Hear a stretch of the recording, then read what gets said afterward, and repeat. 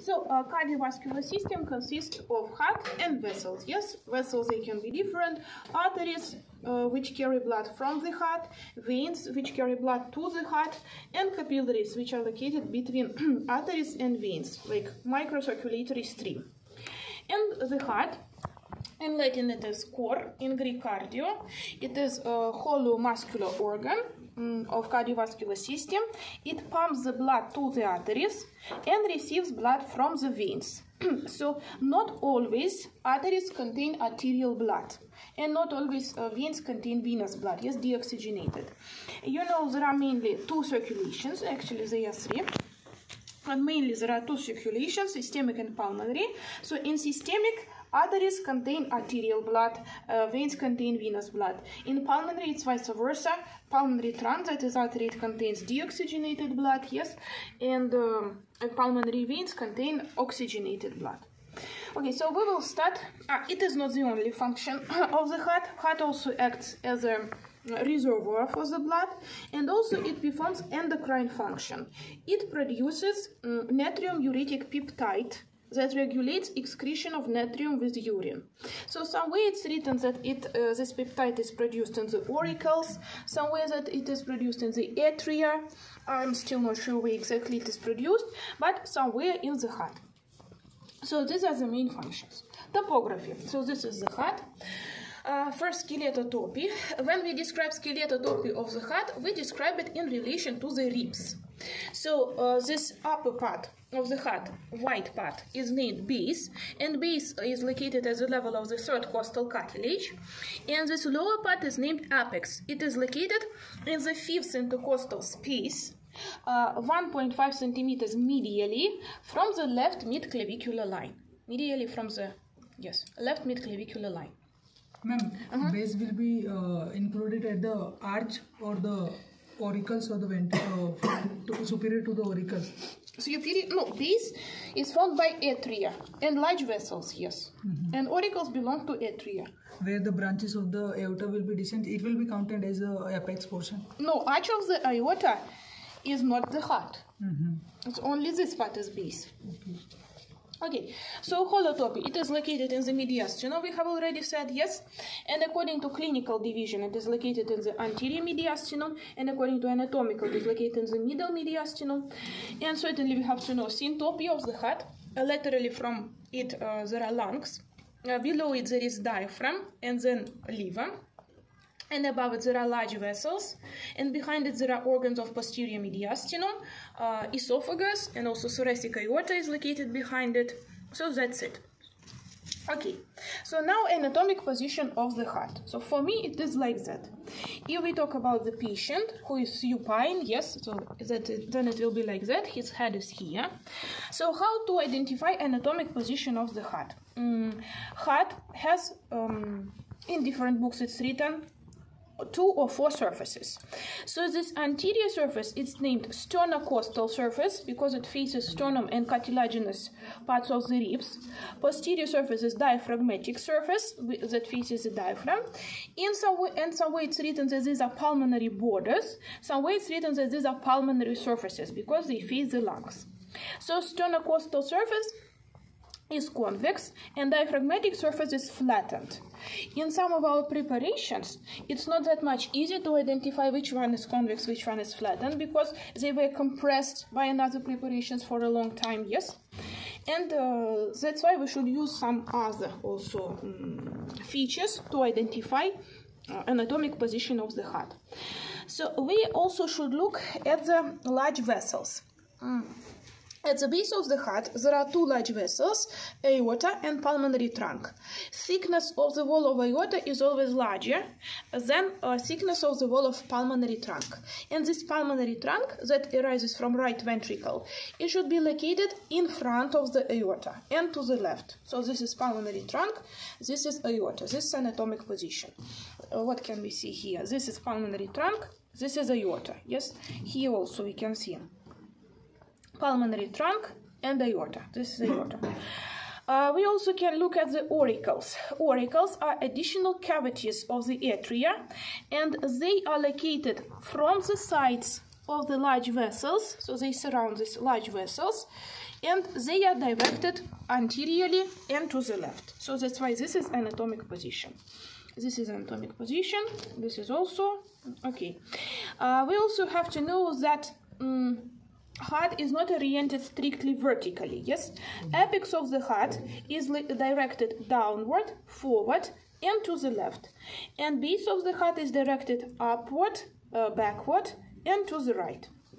Largest part of the heart is located in the left half of the thoracic cavity.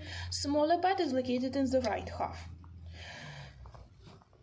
That's why, yes, we have already talked about it, that left lung is smaller than the right one. Yes, it has only 2 lobes, and it has cardiac notch for the apex of the heart, incisura cardiaca. Okay. So that was about anatomic position. What can we see in the external structure? So first of all, you know that heart consists of 4 chambers. Yes, 2 atria and 2 ventricles. From outside, in the external structure, atria are separated from the ventricles by means of coronary groove or coronary sulcus, sulcus coronarius. Here it is. It is clearly visible on the posterior surface, but on the anterior surface, this groove is covered by large vessels, so only some part of it is visible. Ventricles are separated from each other by anterior and posterior interventricular grooves. On the anterior surface, we can see anterior interventricular groove, sulcus interventricularis anterior, that's it. And posteriorly, we can see posterior interventricular groove, sulcus interventricularis posterior. In all of these grooves, vessels which carry oxygenated blood to the heart and collect venous blood from the heart pass. And if we look attentively, we will see that largest part of the sternocostal surface is formed by the right ventricle, whereas largest part of the diaphragmatic surface is formed by the left ventricle. Yes? What else?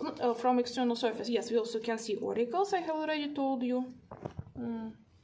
That's it.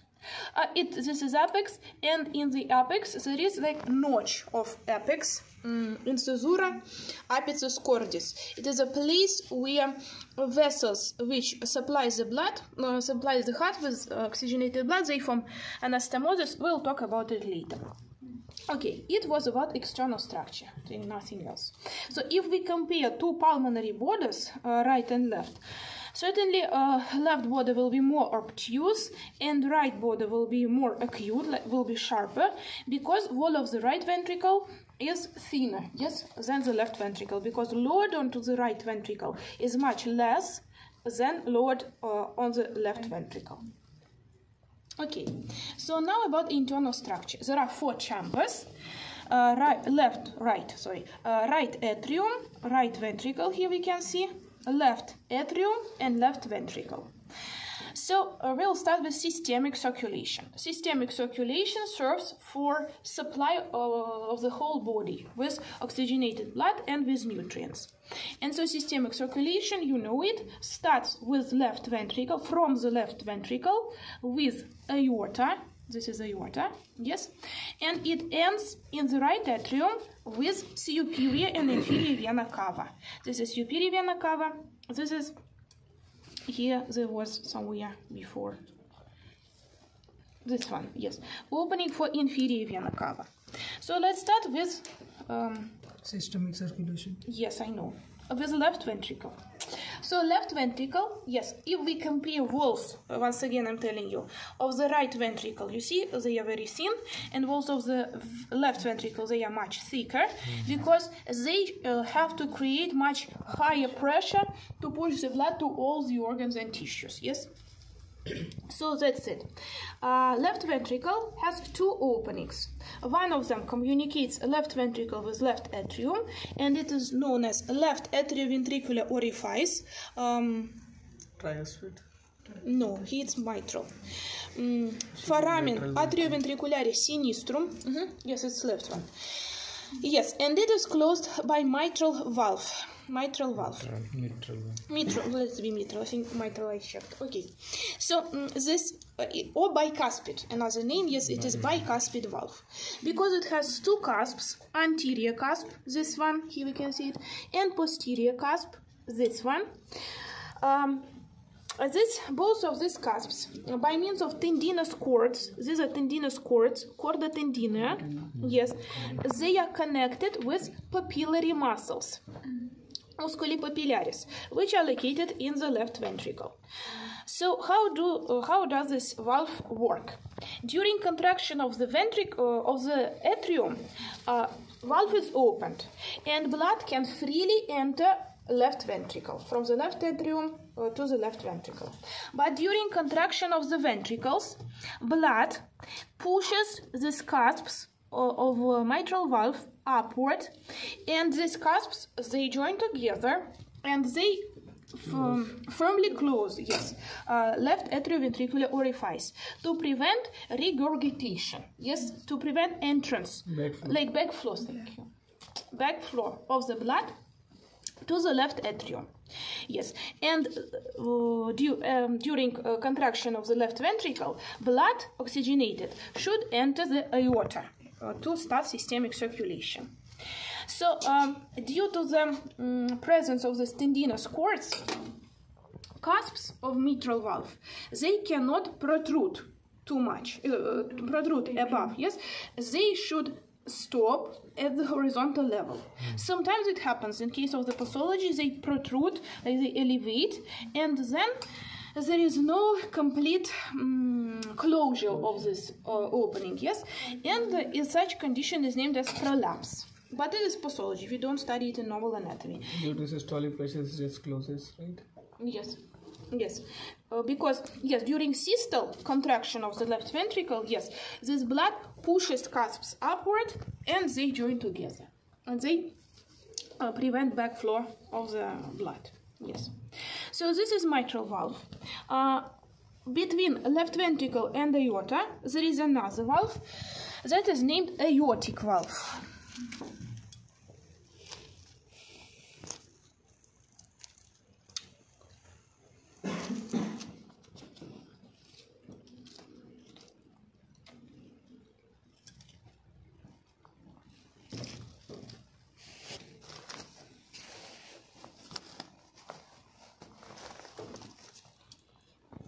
Okay, we'll have to look at it here.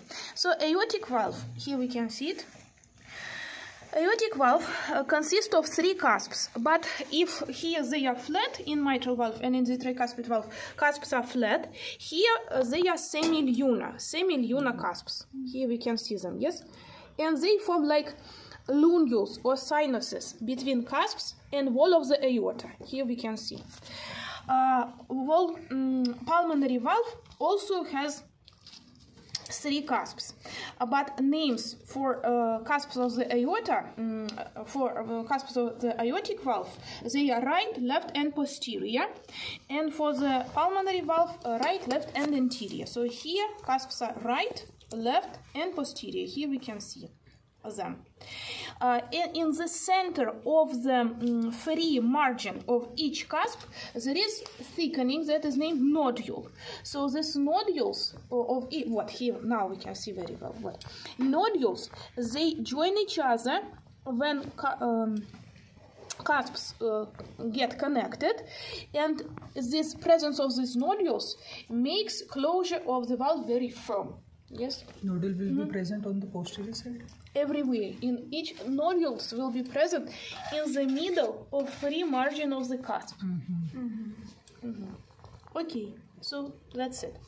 So aortic valve performs two functions. One of the functions is to prevent backflow of the oxygenated blood from aorta back to the left ventricle during diastole or relaxation of the heart. Yes, it is one of the functions. But also aortic valve performs another function. Here in the sinus between cusp and wall of the aorta, in right and left cusps, there is opening of coronary arteries. Coronary arteries, here we can see it very well. Yes. So coronary arteries carry oxygenated blood to the heart. So they provide blood supply of the heart. And during systole of left ventricle, these cusps, they close this opening and they do not allow blood enter coronary arteries. But during diastole, when blood tries to go back, it fills in the sinuses, and that's why nodules join together, so valve gets closed. Blood can easily enter coronary arteries. So aortic valve provides blood supply of the heart during diastole, because when it gets closed, it opens the way for arterial blood into the coronary arteries. Is it clear what I am saying? Can you explain again? Can I please go? During the diastole? What look? This is the aorta, yes? These are cusps. And the and here, in the right and in the left, there are openings for coronary arteries, which carry oxygenated blood to the heart. Yes? So during systole, blood goes upward to the aorta, and it pushes cusps to the walls of the aorta. Yes? And these cusps, they close opening of coronary arteries, so blood cannot enter. But during diastole, due to the gravity, blood tries to go back to the ventricles, but it fills in these cusps, yes, and here they get closed, so blood cannot enter, but it can easily enter these coronary arteries. Yes, ma'am. No. So that's why blood supply of the heart occurs. During the diastole, aortic valve will be at up to the horizontal level or to the acute angle only? No, not horizontal level completely, but somehow nearly close to horizontal level, yes. Okay. Okay, so aortic valve has two functions, yes. So two communications, yes, I told you, of the left ventricle. If we look at the surface of the left ventricle, first of all, cavity is cone-shaped, yes, and here surface is not smooth. Here we can see trabecular carnea and also papillary muscles. In the left ventricle there are two papillary muscles, but tendinous cords of one cusp, they are attached to both papillary muscles. So not only to one papillary muscle, but to both papillary muscles. It's the same for one cusp and for the other cusp. These papillary muscles help in closure of this valve, right? Yes. They help in attachment of the caudate tendon. Yes. Yes. वही चीज़ चिंता बंद होती है. ठीक है. What did he say? It helps in attachment of the caudate tendon. He said it, yes, in Hindi. Okay. So now internal structure. It is hollow organ, so we should describe the walls. Yes. It has, like in uterus, each layer of the wall of the heart has a special name. So internally it is endocardium, that is lined, it is connective tissue layer that is lined with squamous epithelium. And for example, these cusps of the valve, they are only formed by double layer of endocardium. There is nothing else but double layer of endocardium. Then under the endocardium, there is muscular layer that is named myocardium. And in the myocardium of ventricles, there are three layers. There is internal longitudinal, and this internal longitudinal layer of myocardium forms trabecular carnea and also papillary muscles. And then a middle layer is circular, and outer layer is oblique. Yes. So internal and external layers of myocardium are common for both ventricles. Circular layer is individual for right and left ventricle. And that's why thickening of circular layer of myocardium of the left ventricle provides so this thickening, it provides increasing of the thickness of the wall of the left ventricle. And so from outside of the serous membrane, that is named pericardium. In the myocardium of atria, there are only two layers. Internal one is again longitudinal. Алейкум ассалам. Они индусы.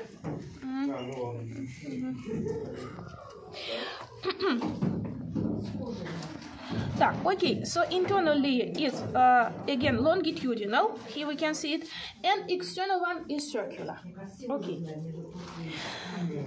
that's it. And then, yes, I told you, systemic circulation ends with superior and inferior vena cava in the right atrium. So this is right. Но я же вам сказала, вам надо до отработок ее забрать. После отработки... So right atrium, okay. Atrium dextrum. Superior, it has 4 communications in adult people, and in fetuses there are 5 communications. So first, this is, yes, surface of the right atrium is not smooth. Here we can see pectinal muscles. Here we can see them.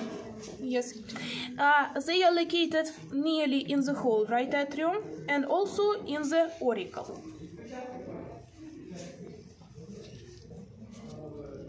Which I don't see. Это которые первокурсники, да? Да. What here we can see. What also pectinal muscle, and here it was auricle. Auricle is like an additional cavity for right and left atrium.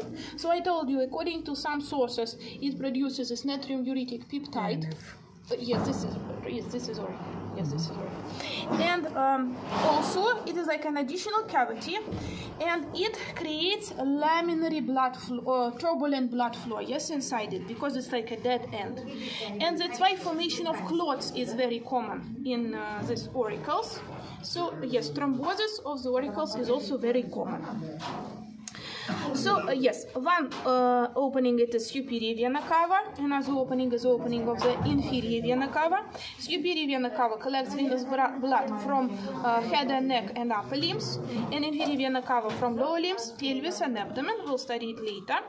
The other communication is a communication between right atrium and right ventricle. It is right atrioventricular orifice, foramen atrioventriculare dextrum, and it is closed by tricuspid valve. Yes, so structure of tricuspid valve is yes, cusps. The same as structure of mitral valve. Valve is the same like mitral, but yes, it has 3 cusps. So one cusp is anterior again, the other cusp is posterior, and one more cusp, it is septal cusp. Yes, because it is septal because it faces interventricular septum. Interventricular septum is here. It is like a it is located between 2 ventricles. That's why it is interventricular septum. So again, each of the cusps is attached by means of tendinous cords. Да. Вы говорите, потому что как Александр Ивашурник первый он мне предложил, он гинекологический, я говорю, It blood enters this when blood enters auricles, blood flow becomes turbulent, not laminary. Yes, because like turbulent high blood flow. So there will be chances of a clot. Yes. How it will be? Because it is turbulent. It's you had to study it in physics. Turbulent. If flow is laminary, then there are less chances that a clot will be formed. But if it is turbulent, then There is chances. yes, there are chances. You have to study it in physics. Ask your physics teacher; he will explain. Professor Sergey Chuchukle. Да. Yes. Сергей Чучкалов. Так, okay, what else did I have to tell you? So, yes, the same structure. So, there are tendinous cords, yes, and by means of tendinous cords, cusps are attached to the papillary muscles. So, everything is the same here. One more communication of the right atrium, it is coronary sinus, sinus coronarius. A coronary sinus is located here. At the coronary sulcus, here, coronary groove. So coronary sinus collects venous blood from all the veins which arise from the heart. So the whole venous, nearly the whole venous blood from the heart. And it also enters right atrium. So 4 communications are present in adult people. During embryogenesis in fetal period, there is one more additional communication that is known oval foramen, foramen avalia. It is located in the interatrial septum here. Now we cannot see communication, but we can see just fossa avalis, because by the moment of birth, it should be closed, it should be overgrown with connective tissue. But during embryogenesis, because pulmonary circulation doesn't work, yes, blood, which comes to the right atrium, most part of the blood, we'll talk about it later, through foramina valley, it enters left atrium. So, yes, foramina valley is the fifth communication that is present only during fetal period. So surface is not smooth. Yes, you can see there are the pectineal muscles. And about internal structure, I also have told you there is endocardium again, myocardium that consists of only two layers, internal longitudinal and outer one circular, and pericardium, serous membrane, pericardium from outside. Right ventricle, here it is, also has two communications, ventriculum dextrum, right ventricle. So has two communications. One of them is foramen atrioventriculare dextrum, right atrioventricular orifice, and the other one is opening of pulmonary trunk. So about this valve we have already talked.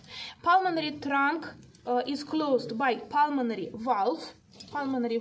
It is here. And structure of pulmonary valve is nearly the same like aortic valve. So it also consists of semilunar cusps. They are also 3 in number. Yes, they are also 3 in number. But if in aorta I told you they are anterior, posterior, right, left, and posterior, here they are right, left, and anterior. Yes, it must be faces anterior. Yes. So here we can see the same, also semilunar cusps, 1, 2, and 3. This is the third one. But there are no coronary arteries here. That's why the only function of pulmonary valve is to prevent backflow of the blood during diastole from the pulmonary trunk back to the right ventricle. Yes? Okay. And so here in the, if we talk about surface of the right ventricle, it's also not smooth.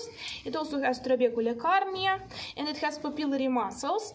And in the right ventricle there are 3 papillary muscles because there are 3 cusps in tricuspid valve. Yes, and again, chorda tendinea of one cusp are attached to papillary muscles, to adjacent papillary muscles, not only to single one but to adjacent papillary muscles. And internal structure is the same. Again, there is endocardium, myocardium that consists of 3 layers. Yes, and then pericardium, outermost layer. Yes, right and left ventricles are separated from each other by means of interventricular septum, septum interventricularis. And this septum consists of 2 parts. Upper 1/3, it is membranous part, it is formed mainly by connective tissue, it is thinner, and lower 2/3, they are muscular part, they are formed by muscles, so it is thicker, interventricular septum. What else? Myocardium of the heart consists of typical cardiomyocytes, and it is formed by cardiac striated muscular tissue. What is the difference between cardiac striated muscular tissue and just striated? Yes. What is the difference? Striated is voluntary and cardiac striated is involuntary. Yes. So yes, it is involuntary. In microscope, it looks like striated. Yes, but it is involuntary. We cannot regulate contraction of our heart. And these typical cardiomyocytes, they are just able to contract in response to any external stimulus.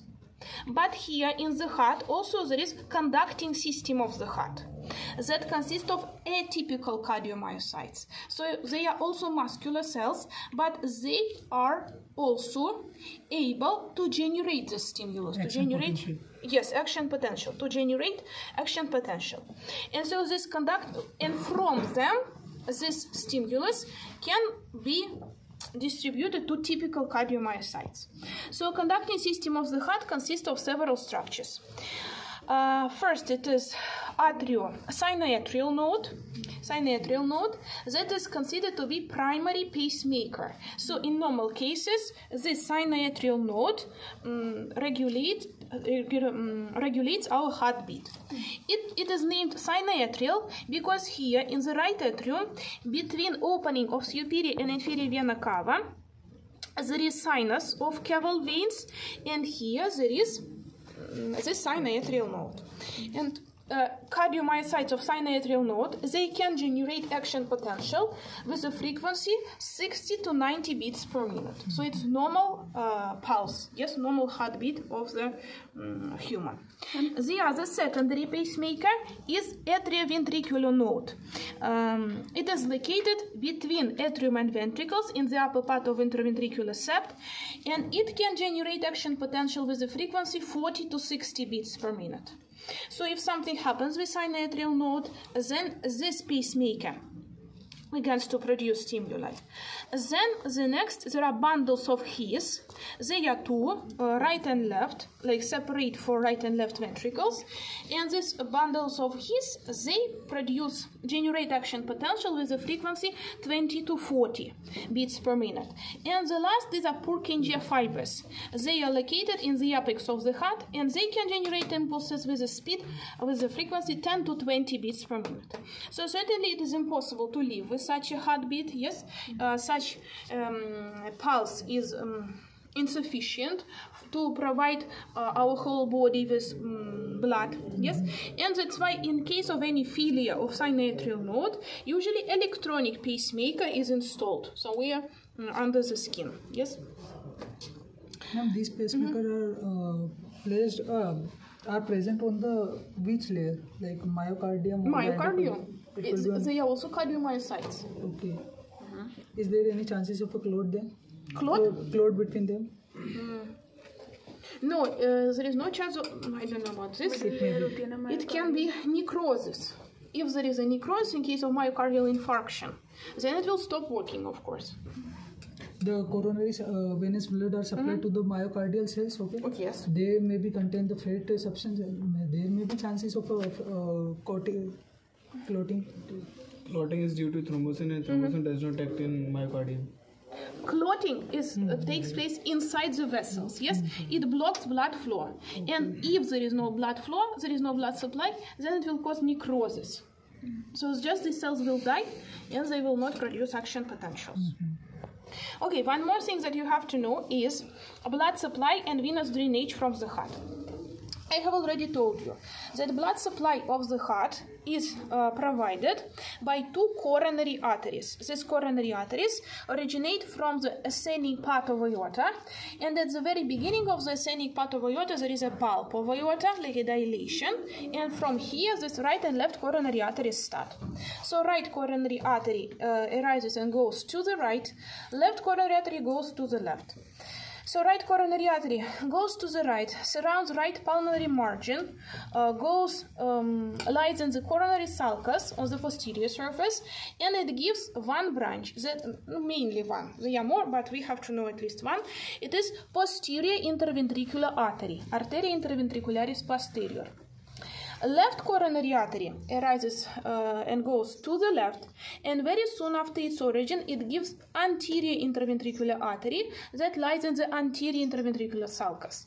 And the second branch is circumflex branch of the left coronary artery that continues to the left and surrounds left pulmonary border and lies in the coronary sulcus. So right and left coronary arteries join together on the posterior surface in the coronary sulcus and form anastomosis. So what is anastomosis? It is connection of two hollow organs. Now we are talking about vascular anastomosis. It is connection of two vessels, yes, to provide constant blood flow, yes. If there is a clot in one of the vessels, then from the other vessel blood will come. Posterior interventricular artery, that is a branch of right coronary artery, goes downward in the posterior interventricular groove and reaches apex of the heart, where it meets anterior interventricular artery, that is a branch of the left coronary artery. And here at the apex of the heart, they also form anastomosis with each other. So heart is vital organ, yes, and no, we cannot live without the heart, yes, and that's why heart is surrounded by two rings of anastomosis. One is transverse, that is between right coronary artery and circumflex branch of left coronary artery, and another one is vertical, that is between anterior and posterior interventricular arteries. That's it. This is blood supply. Venous drainage. goes, I told you, mainly into the coronary sinus, and here into the coronary sinus 5 veins drain, large veins. So first it is great cardiac vein, vena cardiaca magna. It starts from the apex of the heart and it lies in the anterior interventricular groove, goes upward, then turns to the left and surrounds left pulmonary margin and reaches coronary sinus. The other is middle cardiac vein, vena cardiaca media, that also starts in the apex of the heart, lies in the posterior interventricular sulcus and drain into the coronary sinus. Smaller cardiac vein, vena cardiaca parva, it originates from the right pulmonary margin of the heart, moves upward, and also drains into the coronary sinus. And 2 more veins, they are oblique vein of the left atrium and posterior vein of the left ventricle. So they start from left atrium and left ventricle correspondingly, and they also drain into coronary sinus. And coronary sinus drains into right atrium, we said it, yes? There are also the smallest cardiac veins, vena cardiaca minima, they are numerous. They collect venous blood from everywhere in the heart, and they drain separately into the right atrium. This is venous drainage from the heart. One more thing that you have to study for the next lesson is pericardium. So pericardium, we have said about it before, yes? Is a serous membrane that covers the heart. Like peritoneum, like pleura, yes? It has 2 layers. There is visceral pericardium, that is named epicardium. Yes, it's a... No, epicardium. Endocardium is from inside. So visceral pericardium then lines the heart, yes, itself. And there is parietal layer, pericardium, that is from outside. Between visceral and parietal layers of pericardium, there is again serous fluid, yes, that prevents friction, that allows heart to move. Pericardium covers not only heart, but also continues to the large vessels, the beginning of large vessels.